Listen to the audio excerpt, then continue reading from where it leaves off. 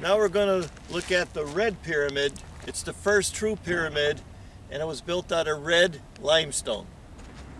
So we're going to walk up to the corner of this and take a look at it. It's all weather beaten. This is a red limestone. You could see it. And the same thing. They have a mortar between them. There's the bent pyramid over there.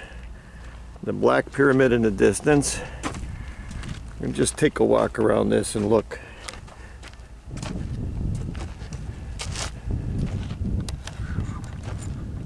That's it. And look at this. Must be a sign for an alien landing pad. And we came from there, walked around this side right here. That's the other side of the pyramid. And then they got a lot of stones laying all over the place here.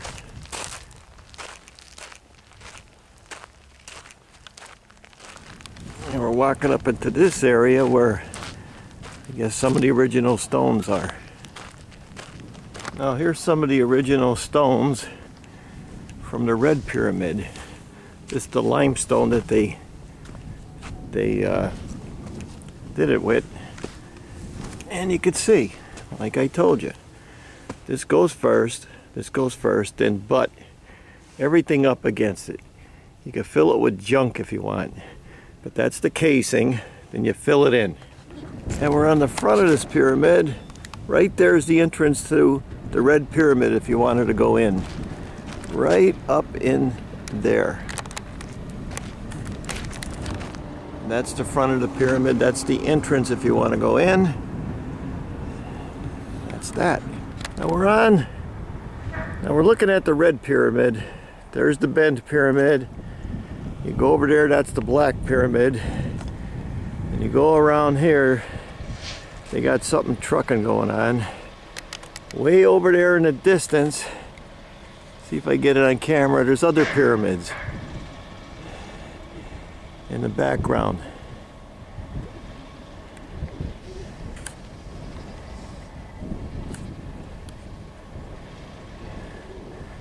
Over there in the distance, there's other pyramids.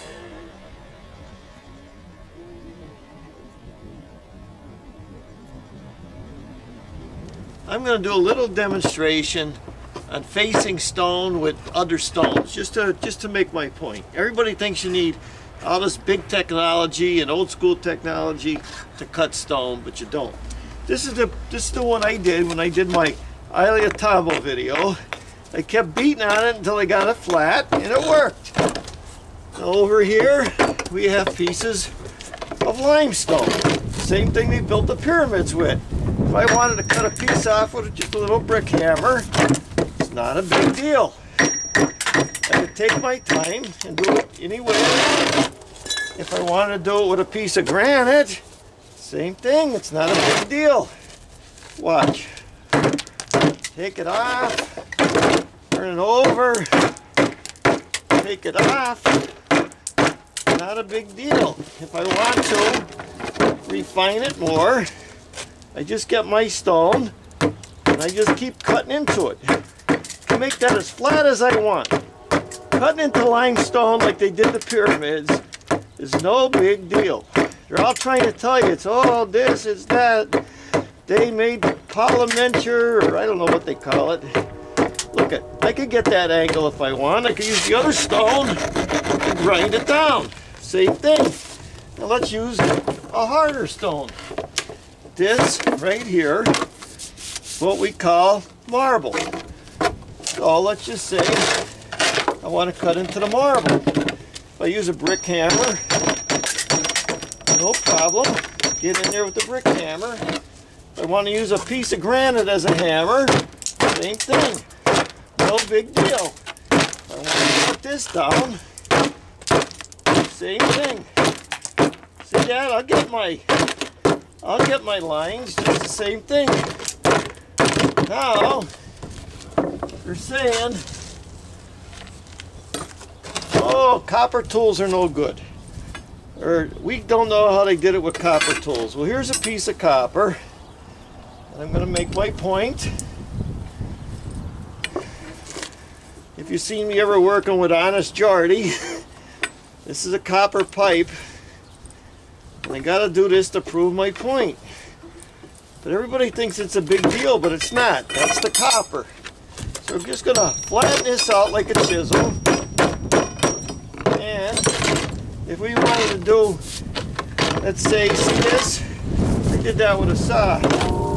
If I just want to draw a little line in here, no big deal. It works. See that? I could carve letters with that. That's not a big deal. So don't let them be telling you all this stuff that they're telling you about how they made the pyramids, because it's because to me it's dead dumb and stupid. It's simple. Anybody could do it today like they did it yesterday.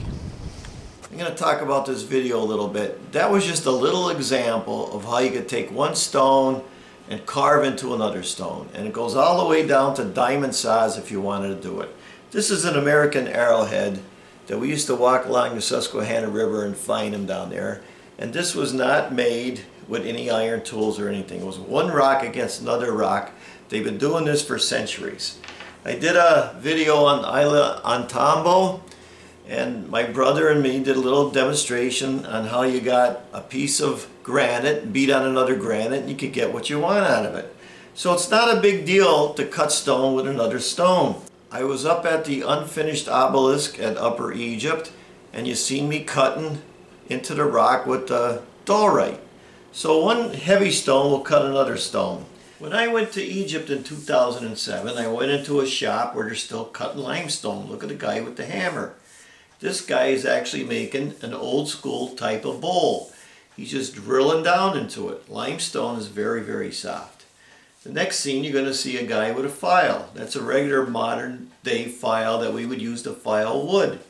And then he just gets a piece of regular stone, another piece of limestone against stone, and that's how he polishes it.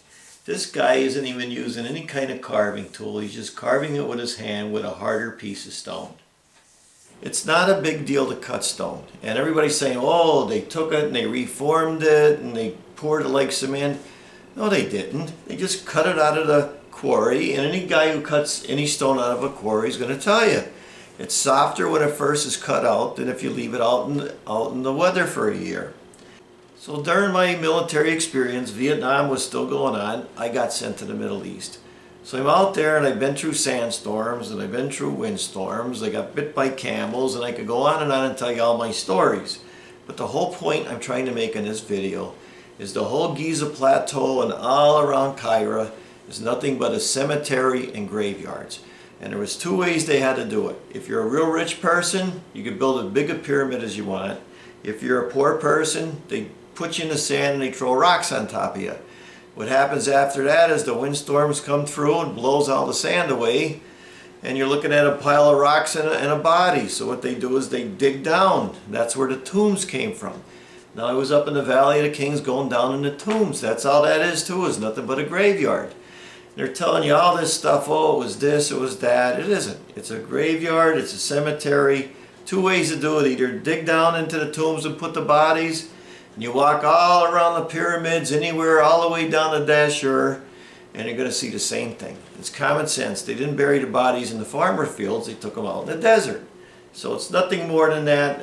There's no other way to really look at that. So I hope you like these videos. I'm going to keep on going. I think I'm going to go to the museum the next time. I'm going to look at that and back up into the Giza Plateau and go from there. So thanks for watching. I'm Mike Haduck. Until next video. What does that say right there, Jeffrey?